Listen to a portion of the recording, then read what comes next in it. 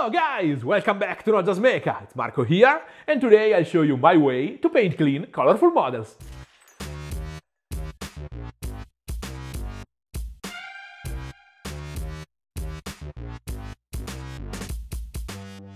I love to paint gritty anti-heroes, often putting the accent on the heavy weathering coming from a lifetime or a truly bad day on the battlefield, but there are figures that simply need to be neat and bright.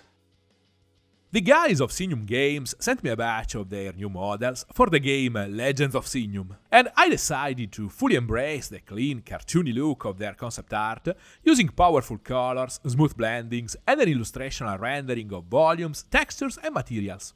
I strongly believe that a good painter should be able to adapt his hand to any kind of style. That's why I constantly jump between different models, techniques, and materials, carefully avoiding the subtle traps of the comfort zone. When I paint a model, my objective is always to tell a story, and different stories need a different rhythm, language, and vocabulary. So don't waste time and energy looking for the unifying style, and focus your effort in creating the best version of the single specific stories you want to tell. Don't forget to subscribe and hit the bell button to always know what happens on the channel. And if you want to support my work, like, comment, share, watch another video, and maybe check my Patreon page, where you can find the real-time footage of my videos, with every single little line and brushstroke. Thanks a million, guys! With this paint job, I want also to prove that a style and the look of a model is totally independent of the tools and paints you use. So in the next video, I'm going to paint an equally clean, vibrant model, but using a different approach, techniques and materials, to show how little they really mean in the final picture. All this stuff is just a mean to an end, and people looking at your models don't care about the process. Or if you use the oils, acrylics or spray cans. The result is the only thing that really matters, because that's the only thing they're able to see. Keeping this in mind, I start my models only when I know precisely how I want them to look like, and all the details of the story I want to tell. I want to create a bright scene for a character inspired by Disney's Robin Hood, set in the fresh shade of a lush forest, with a warm sun filtered by the roof of leaves. From here I mentally move backwards step by step, understanding what I need to obtain the result, and only at this point deciding the physical ways that I'll use to fix that sensation on the model. Here I start knowing that I want luminous, vibrant colors everywhere, so I make this aspect a priority from the very beginning. The best way to boost the internal luminosity of a color is to layer it on top of a source of high values, able to provide that extra light. So my starting point is a simple general grayscale, but extremely unbalanced towards pure white. It's subtle, but if you are a veteran of the channel, you can clearly see how this is very different from my usual sketching, that I tend to focus on setting the volumes of the model, through the use of high and often extreme contrasts. I consciously accept to lose a lot of information about shapes and volumes in this softer and less dramatic flow of lights and shadows, to boost the visual output of the colors I add on top. I still apply this general high value with its relative light grayscale, instead of working directly on a simple layer of white primer, because even if with a weaker contribute, it still delivers a useful sense of the main volumes, that I can use as a map to apply dark saturated colors in the shadows.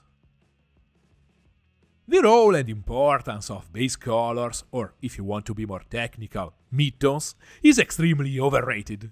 The first layer of color on any part of the model is only a stepping stone for the dynamic flow of shadows and lights, and in a model with a good contrast between deep shadows and extreme highlights, the base color is just a microscopic point inside the progression of the final blend. So I don't need it to be extremely precise or uniform, saturated or opaque. I just need a bit of color to start building a simple backbone for the scheme.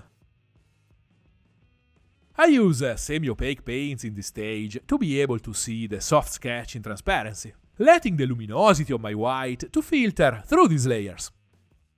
All the tones are extremely vibrant and saturated inside the bottle, but you can see that I'm not looking for that kind of final saturation and opacity right now, because that will be a job for lights and shadows with their extra new tones. I could do the same with inks, contrast paints, or any other kind of paint, adjusting fluidity and transparency with basic dilution. And this is valid both for airbrushing and classic brushwork. Here I'm using gold and high flow acrylics, just because I have the perfect tones for the scheme I have in mind. And they are ready to use in the airbrush straight from the bottle, but it's just a matter of saving a few minutes of work. And for sure, not the kind of choice that makes the paint job. This is what I consider a good base for the more serious part of the work. I have a rough sensation of the scheme and its basic components, but lights and shadows are still blank spaces, ready to absorb new tones and values, interacting with a base that easily accepts and integrates new hues. I shade the orange fur first with a deep, transparent red.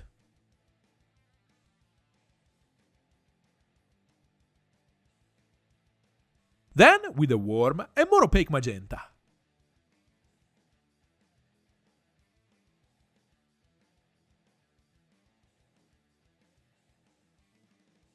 Similar idea for the armor, where I deepen its tone first with a transparent dark grey,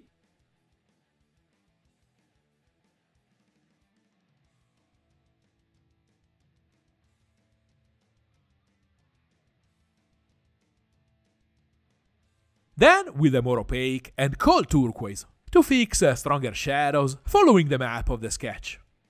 Fur and armor are the only elements where I use two tones to create the basic shadows. This because of their larger surfaces, that need a wider and more progressive modulation, and part because of their prominent role in the sculpt and scheme, that needs more visual complexity and extra interesting details. And the green is shaded with a simple, transparent, cold green. The scheme is starting to take a proper shape. My base tones are all quite warm, and all my shadows tend to cold hues, to simulate the refreshing shadows of the lush forest. What I need now is to introduce the warm sensation of the yellow light of the sun, and I do it imitating the natural behavior of this kind of light, using a transparent filter of yellow ink on top of everything. It can seem an oversimplification, but that's more or less how a powerful chromatic light works in real life. Every element of the scheme has its own native color, coming from the material it's made of. But the tones of lights and shadows depend mostly by external factors, interacting and bouncing on those materials. And lights in particular tend to absorb a lot of the tone of the environmental light. Using a transparent application from above, I'm able to influence all the existing tones thanks to their optical mix, without creating an obvious yellow layer, but making everything more vibrant and saturated with environmental inputs, and with a clear chromatic direction towards yellow and warmer tones. Again, that's why I left the midtones so light and undefined, so I can fill them with new information and sensations.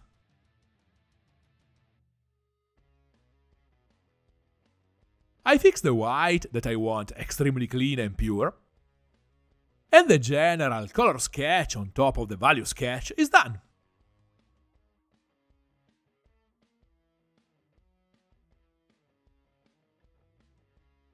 I uniform all the various finishes under a thin layer of matte varnish. Some of the transparent paints I used are quite glossy, and since the next stages will have a super coherent finish, that will be the final finish of the model, it's better to fix the issue now. I close this stage priming the non-metallic gold trims with contrast agarose dunes.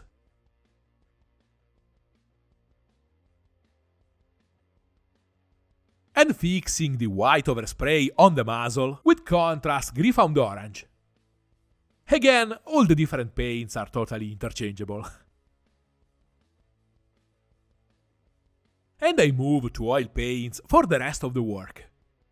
Again, this is a choice more based on my mood of the moment, and a personal preference for a medium that I'm simply enjoying a lot in this period, instead of some kind of proper technical or practical need. I use a small set of cold, transparent tones to create light filters for the major elements of the sculpt. The bluish Payne's Grey for the armor, the dark green or Peridine Black for the outfit, magenta for the fur, and a mix of black and burnt umber for gold and wood, because I don't have a proper dark brown in my collection. This is not an oil priming, because I don't need that kind of a receptive surface to work only on the small blends of light midtones and extreme lights. And it's not even the kind of wash I usually use to catch geometric details and panel lines, because this model doesn't have that kind of sharp elements easy to catch. I use these tones as proper filters, mostly to kill every residue and visual artifact of the airbrushed layer. You can see from the extreme transparency of this application that I'm not looking for a meaningful chromatic impact on the surface. My main objective is to smooth out the finish of the fast and furious airbrushing of the first stage with few unifying tones. And I remove visible brushstrokes, pools and excesses of paint with a gentle pass of a makeup sponge. This is absolutely not a speed painting video, and I really took my time in the second upcoming part, but I'm really proud to say that the work until this point took less than 2 hours. Speed is never the point, but if I can save time during the boring foundational steps and invest more attention, physical and creative energy on the more artistic and meaningful steps, well, why not?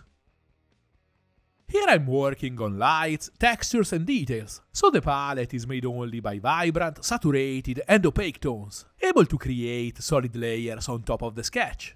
And I use 2 colors for every major element of the scheme, choosing a colder and a warmer version of the same hue to be able to work around the midtones, both in the colder spectrum of the shadows and the warmer range of the lights. Again, the base colors are not important, and all my thinking goes to how they develop on the volumes of the sculpt. But as I'll explain better later, there's even more involved in this choice of tones.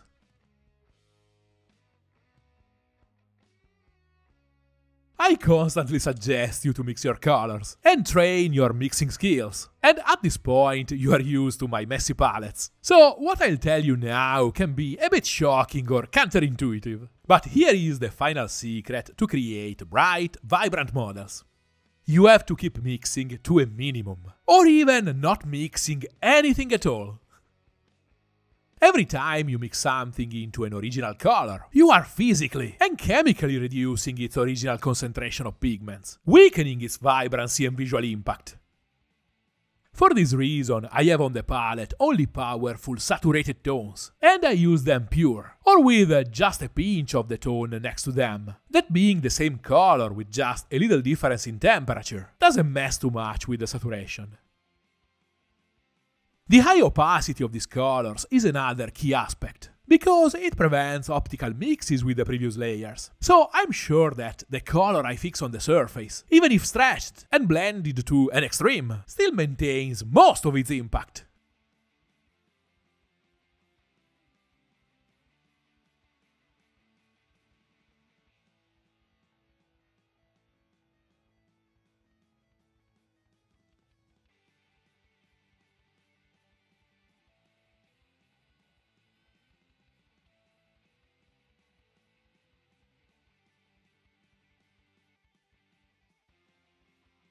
I use the exact same mindset working with acrylics, and actually I'm even more careful with them, because even the most opaque acrylic can easily become transparent with simple dilution. So in the context of a work like this one, I would have used heavy body acrylics, like Scale 75 Artis or Kimera, with just a tiny bit of water inside to control better the brushstrokes, but keeping all their strong opacity and covering power.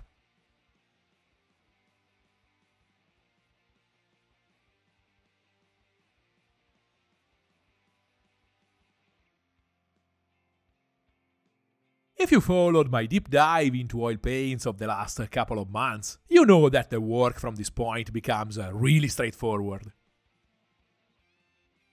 Thanks to the acrylic sketch, my major, large, volumetric blends are all in place. So I need to use only microscopic quantities of paint for small, contained blends, easy to set and control with a basic flow of application of thick, almost undiluted paint and its blend with a clean, dry, soft brush.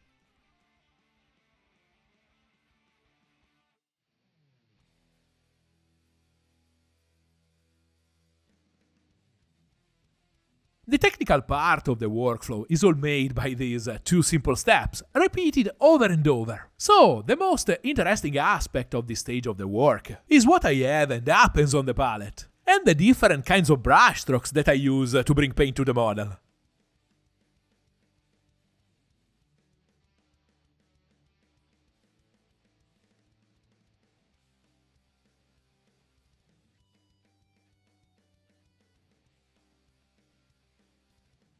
Because of this opacity and the high definition that this layer is meant to create, the brushstrokes I use are all extremely meaningful, even where I end up blending them more aggressively.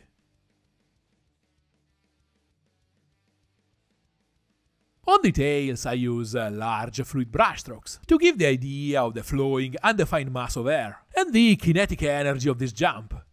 And similar but more concentrated and less blended brushstrokes on the fur of the muzzle, to give the idea of finer hair and smaller strands of fur, and to focus your attention on a more defined area.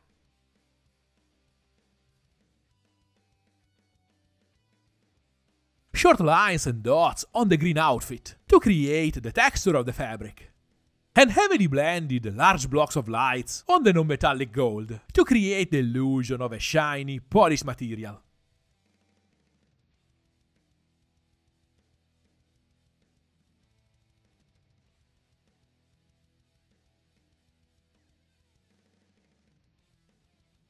Every brushstroke has a meaning and a function, and it's defined and controlled, both by how it's applied and how heavily it's blended.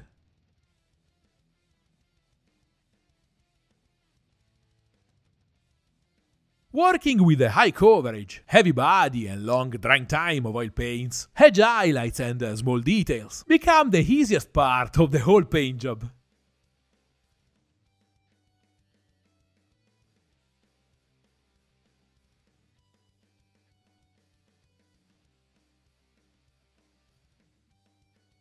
And since I'm sure a lot of you will ask about the orange flowers on the base, here is a super quick tutorial inside the tutorial.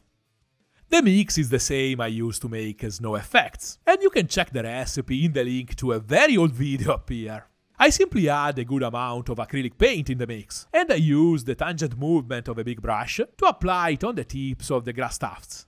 The surface tension of the PVA glue creates by itself the globular formations on the tip of the single strands. The mix dries in few minutes, and then you can even apply lights and shadows to make the flowers more interesting and better integrated with the model and its lights. And here is the final result.